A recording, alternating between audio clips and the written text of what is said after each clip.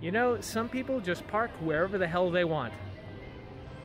There's a whole parking lot, yet you have to put your X-Wing on top of this building. I'd get arrested if I did that, I'm just saying. This is why I drive Y-Wings. The girls missed their connecting flight in the United States, and they won't be in until tomorrow at 9:30, so I'm stuck for today by myself in Paris. What am I gonna do?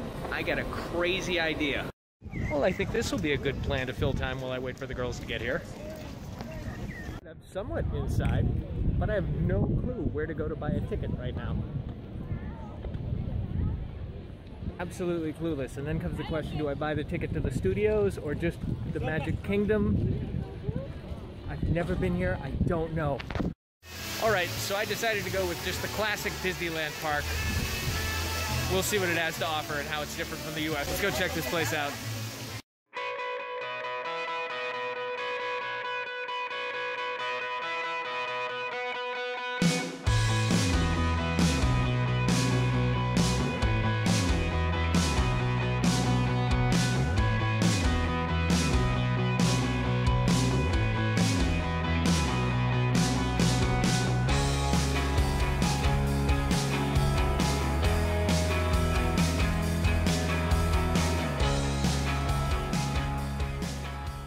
We're going to start the day off with the classic ride, or just happens to be the first one I came across. It's a Small World.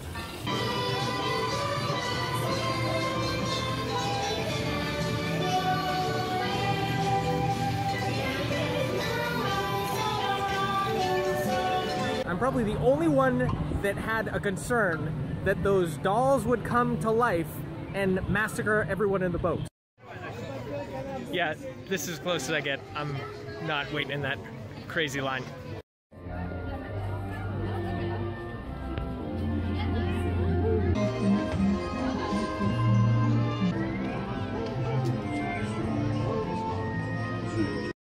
Alice's Curious Labyrinth, also known as get lost for 35 minutes and not know what to do. Closed for renovations. No Pirates of the Caribbean. What the? Here we go.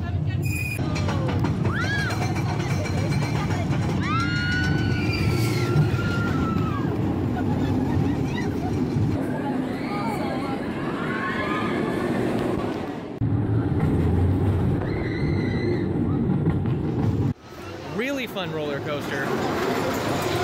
Shifts your equilibrium, and while I was trying to film and change the angle, the darn thing did a loop that I was not anticipating.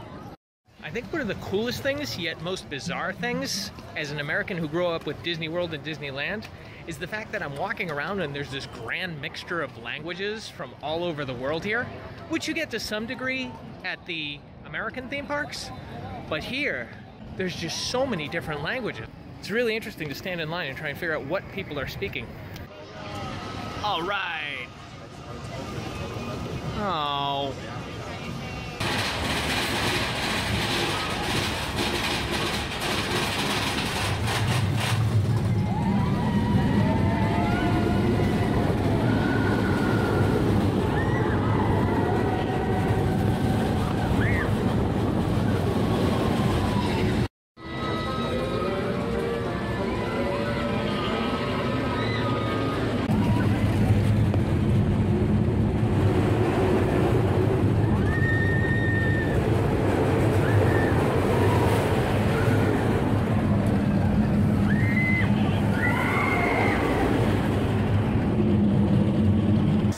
The food everywhere is mostly the same, a lot of different options, American style, like fried food, burgers, pizza, things like that. However, in Disney Paris, there are an abundance of places to sell crepes, which you don't really get in the US. I figured I would give Disney a shot and see, in honor of my wife, how Walt Disney Paris Mexican food is. Down the hatch it goes.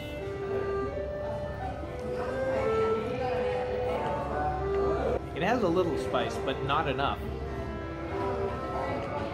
I don't know. I would rank it one notch above Taco Bell. This reminds me so much of how much fun I had at Disney as a kid. I love these things. In the 80s, these were high technology. Oh yeah, nailed it. Ooh, the Haunted Mansion. Haunted Mansion, you're my next stop. Let's do it, shall we? Let's go to the Haunted Mansion. Or the Phantom Manor, or whatever it's called. The place where it's only 15 minutes to wait in line.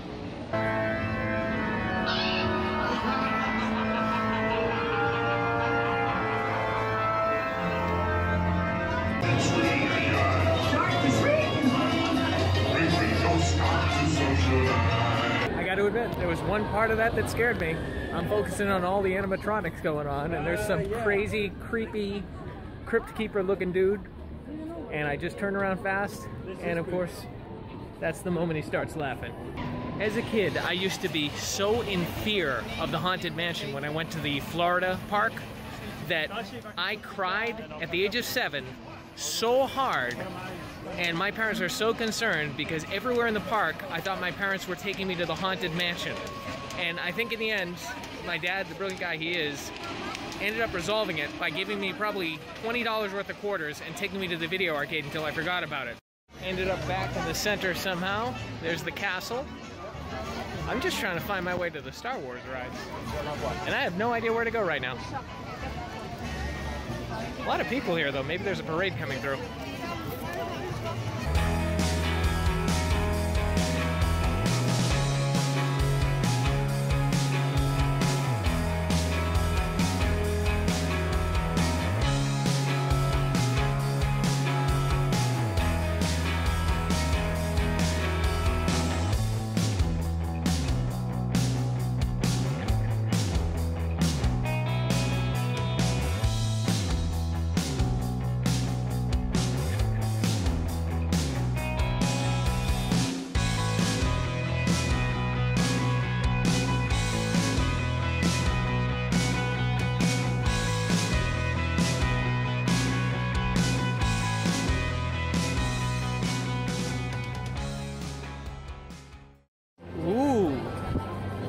Jedi Training Academy. Left, right, single down, and well high. Congratulations! We're at the magnificent! Stay fast, push him away, use the force!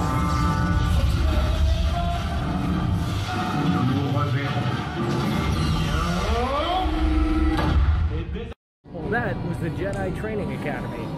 If I was a kid, I'd probably go nuts over that. And most of the places you go, they pick maybe 1, 2 kids to volunteer. There were like 20 kids on the stage. That must have been awesome for them. I am entering Star Tours. I've been looking forward to this one. It'll be interesting to hear what the voice for C-3PO is like in French.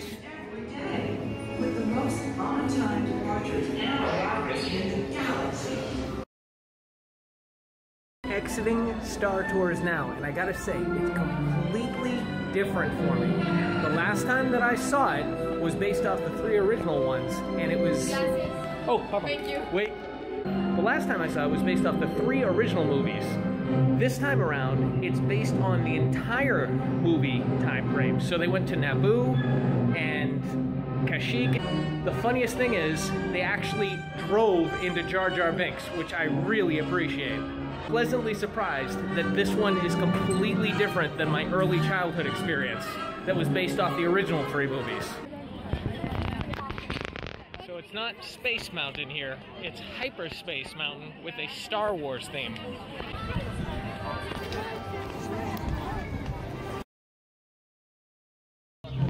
Just finished Star Wars Hyperspace Mountain. I gotta say this. I thought they just took Space Mountain and slapped Star Wars on it, which for the most part they did. The decorations in there aren't top notch, and it was kind of lacking all the way through. It's still like the old, like 1950s, what's the space age gonna be? Nothing really Star Wars, except like a few Star Wars banners draped on things. However, the entire inside was Star Wars, and I gotta say, this was a scary roller coaster, because I could see nearly nothing except occasional lasers and things like that. The reason it's so scary is because I kept imagining if something went wrong, You would not see it coming in this place. All right, I'm gonna have to call it a day because my battery on my phone is almost dead and I still need to have just enough to get back to my hotel. What a great way to spend a day while the girls are stranded in the US.